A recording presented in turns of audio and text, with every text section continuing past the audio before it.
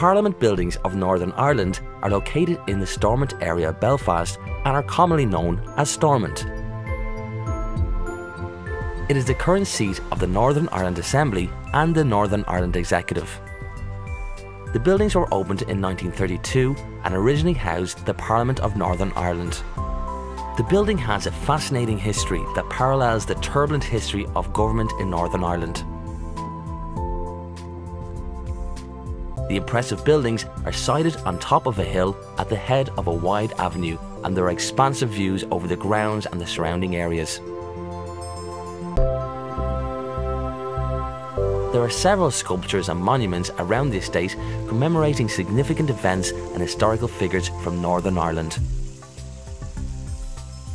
The grounds and buildings attract thousands of visitors each year.